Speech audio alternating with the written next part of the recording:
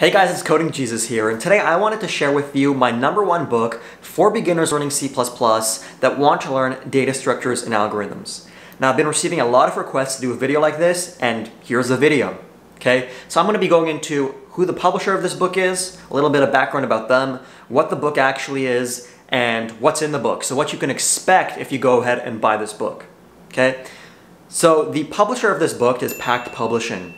Now, I know you're probably thinking Packt Publishing doesn't have very high quality books, but I think in every coal mine there is a diamond. And in Packt Publishing's coal mine, I think that this book is the diamond in the rough. I did buy a lot of different Packt Publishing books throughout the years, and I did find them inadequate.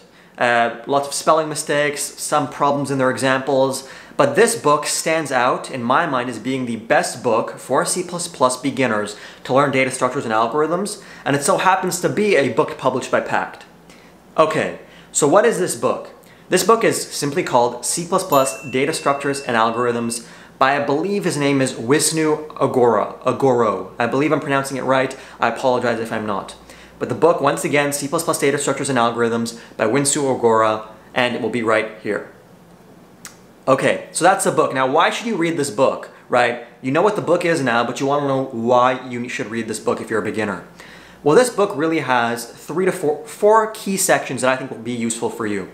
The first is, it talks about asymptotic analysis. So it looks at the time complexity of different algorithms, and it teaches you what time and space complexity is, right? This is key for anybody that wants to interview and land a job doing C++, or really any programming language, to be frank, okay?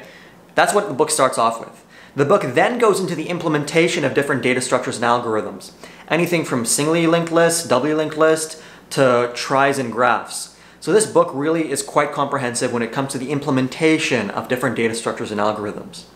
Now, not only does it have the implementation of these data structures, it also goes through practical examples and shows you the output, the input, actual working code for these data structures. That's quite important as a beginner, learning what's actually going on under the hood. Okay? The third thing that's great about this book and what it contains is that it contains the implementation of different search algorithms. Now, you're probably saying, Coding Jesus, nobody cares about implementing search algorithms. We all use the same search algorithm that's provided by the standard library or that's provided by whatever programming language you're using, whatever facilities that they include.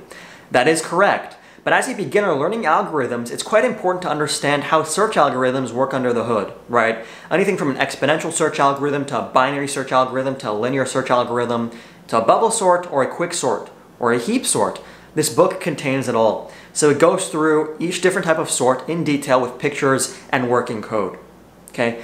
The last thing that this book has, which I think is great, is it teaches you the different strategies to approach algorithmic problems with. And by that I mean it goes over things like greedy algorithms, right? It goes over the different types of techniques you might use or the different types of algorithms you might implement when you go about solving algorithmic problems. Alright, so those are the four sections of the book. The book is around 300 pages long, and the book is available for, I believe, around $30 to $34 on Packt Publishing. What I did is, I knew I'd finish this book in under a month, so I subscribed to Packt Publishing for $10 a month, which gives me unlimited access to all their books. I was then able to gain access to this C++ Data Structures and Algorithms book, finish it in under a month, and cancel my subscription. So instead of paying $30, I actually paid $10. Quite simple, I got the book for 66% off, so for a third of the price. So guys, I hope you enjoyed this video. If you did, give me a thumbs up if you think I deserved it. Write the comment in the comment section below if you think this is a good recommendation. Subscribe and share this video with your friends. Share it with people that want to learn C++ data structures and algorithms and want to land a job after learning about the fundamentals of C++ data structures and algorithms, becoming stronger developers and stronger interview candidates in the process. Thanks for watching this video, guys. Once again, cheers.